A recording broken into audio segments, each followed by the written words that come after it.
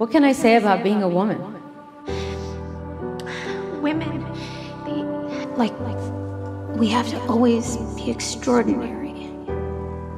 But somehow we're always doing it wrong. Girls are so useless. Guess you should have stayed home in the kitchen, eh? I prefer to be outdoors instead of cooped up in a kitchen. What do you want me to do? You're under arrest. It's so unfair. Of course it's unfair. We're women.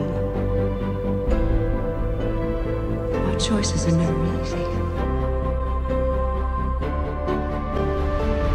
Courage sometimes skips a generation. Thank you for bringing it back to our family.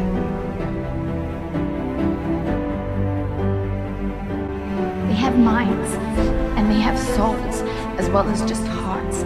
And they've got ambition, and they've got talent, as well as just beauty. And I'm so sick of people saying that love is just all a woman is fit for. I'm so sick of it. It doesn't make sense that girls aren't allowed to do farm work when girls can do anything a boy can do, and more. He made me think there were no rules. But I was wrong. How I love being a woman. There are no rules if you're a boy. Well, I suppose marriage has always been an economic proposition, even in fiction. So I have no choice but to be the first. You are allowed to be pretty and cute and sexy, but don't act too smart. Don't have an opinion. Don't have an opinion that is out of line with the status quo. Everything is your fault. My uniform, skirts over my knees, my heels, simple string of pearls. Well, I don't own pearls. Lord knows you don't pay colored enough to afford pearls. I volunteer! I volunteer! A skirt is not an invitation.